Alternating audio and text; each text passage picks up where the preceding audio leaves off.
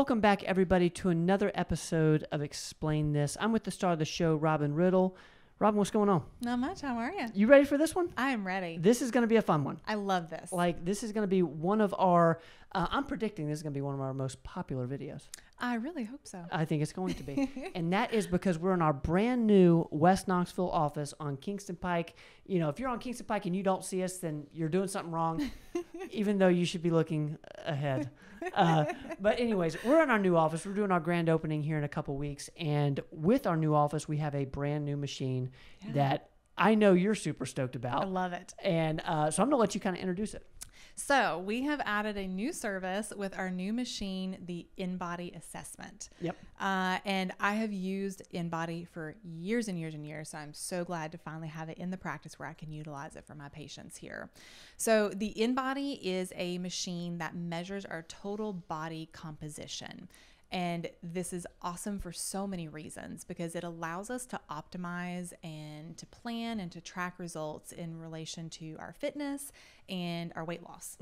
So what is composition? Like, what does that mean? all the things. Everything. Water, mass, fat, muscle, all the things. Total body composition. What is your body made up of? So this is not just like, oh, your body fat percentage is this, your weight is this. This is going way deeper. Super in depth. Okay. Yeah. Okay. And why is that important, out of curiosity? Because we can see all the things and know what's changing. Okay. So, you know, if you change your exercise routine and 6 weeks later you're so frustrated because the scale hasn't moved at all, the InBody is going to show you what's changed. You know what I love about that? What? Is because, you know, a lot of times we deal with a lot of weight loss here. Yes. And a lot of times you don't see the results on the scale, just like you said. Yeah. But, you know, you're still making improvements. And this is something that can kind of show those little wins Yes. on a shorter time frame. Yes. Keep us motivated. Yep, absolutely. Whenever you see the numbers change in a positive direction, it's like, yes, I am doing something right. Yeah.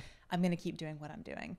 And if the numbers aren't changing the way that we need them to, then we're able to address and be like, okay, like, yes, you're losing weight, but in this weight loss, we're not doing it quite right because you're losing a ton of muscle too. Right. We never want to be losing a lot of muscle.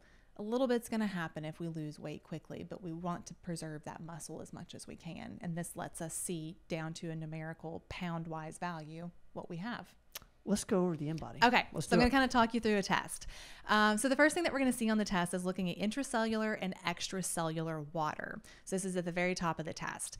This is important because it establishes a baseline for us. And then establishing the baseline for the extracellular water specifically can allow us to detect any kind of swelling or inflammation. Okay.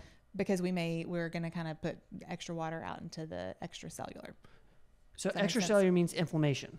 It can be triggered by swelling and inflammation. Got it. Yeah. So if we're really over exercising, we could have a lot of inflammation from that. We can actually see that coming up on this. That's interesting. And all the other causes for inflammation too. So yeah.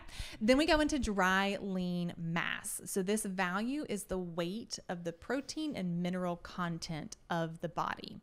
So an increase in dry lean mass typically means that we've gained muscle. Okay. This is not my favorite number for muscle. I kind of, graze past this one.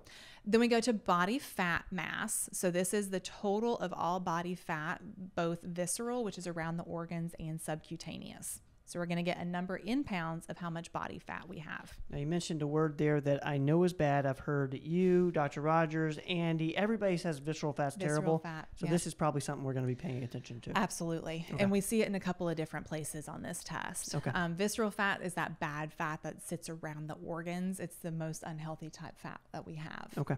Yeah. Then we move into the body composition analysis and body water. So this looks at your extracellular water and your total body water. This allows us to establish what your normal fluid status is. And again, we can detect inflammation. We could detect dehydration if we're, like I've seen this with increased estrogen levels where then guys will start to hold on to water. We can see all of that in these numbers. Does being dehydrated look differently for different people? Like certain people have to drink more water or take more electrolytes than others? Yep, absolutely. That's really interesting. Yeah. So this number, we like to keep it at an average of around 0.39, somewhere around there. Okay. Then it moves into your weight. It's pretty obvious, total weight. But then it breaks it down to your skeletal muscle mass. So this is one of my favorite numbers on this. Skeletal muscle mass. Skeletal muscle mass. This is the total weight of your skeletal muscle. This is the one that whenever we're exercising or we're building muscle, this is where we see that weight in muscle going up. Is there a percentage of like your total body weight this should be, out of curiosity? Or does that even matter? So we do look at that. It is what our total body weight, our muscle mass, and our fat in comparison to each other. Okay. So there's not a specific number we're going for, but there's a pattern we're going for, which we get to see with this test. Okay. Then it also tells us body fat mass. This is the number in pounds, again, of how much body fat that you have. Okay. What we always want to see happening is skeletal muscle go down or go up, body fat go down. Got it. Okay. Yep. And so through this test, because like I said, I've used this test for years. I absolutely love it. There was a time that I had really changed things up in the gym, had changed the way that I was eating, doing weigh-ins, weight stayed exactly the same. But I knew better, and I went and redid my InBody, and I had gained 3 pounds of muscle and lost 3 pounds of fat. So my weight had not changed. I was still steady on my weight, but I had gained 3 pounds of muscle, which is huge. The scale was tricking you. It was. It was trying to get you to think you weren't doing good. And I was making huge You progress. were making huge progress. So that's, again, just why I love this test. Yeah, that's awesome. Yeah. Super cool. And so then it gives us ranges. So there's little numbers that we can look at, and we can compare ourselves to the average. So there's like a little range at the top, and it'll compare you at your age, your height, and your gender to what an average would be.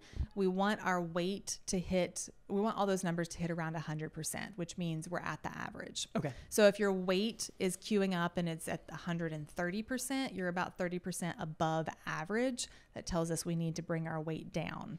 And that would be different than a BMI? It's different than a BMI. Okay. I hate BMI. Okay. We'll get to that in a second. So whenever we're looking at these numbers, the weight, the skeletal muscle mass, and the body fat in pounds, it's on a little line together. And this is where we decide what kind of body type we have and what kind of changes we need to make.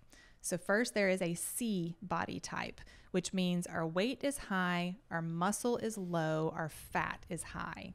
That's the order that they're in. So when we draw a little line in between them, it's a C. Got it. If the skeletal muscle mass line is shorter than your weight and your body fat, it is a C-shaped body. We want to increase our skeletal muscle, decrease our body fat. And in this definition of a body type, this can certainly be changed. Yes, Got absolutely. It. Okay. Yeah. Okay. Then we have the I-shaped body type, which means your lines are all very even to each other. So our weight, our skeletal muscle mass, and our body fat mass is all hitting around the same on the percentage lines. People with this body type are typically very healthy in weight, but this gives us areas that we can focus on. We always want our skeletal muscle to be more than our body fat. Okay. So if our lines are all even, we want to drop that body fat line down. And then the ideal type is going to be your D-shaped. So this is when your skeletal muscle mass line is longer than your weight line and your body fat. So when you draw a line between them, we're drawing more of a D with these. It makes more sense when you see it on paper, but we want to draw the D. Okay. So the D-shaped body type is usually a more athletic body type. So this tends to be the more ideal body compensation. We've got a lot of muscle, we've got less fat, our weight is lower. Even with this being ideal, we can still work on getting everything into the perfect percentages on this. Perfect percentages mean that 1 to 100%, and Okay. if we can be over 100% on skeletal muscle, things like that. So it just gives us ideas of where we can tweak things if we need to.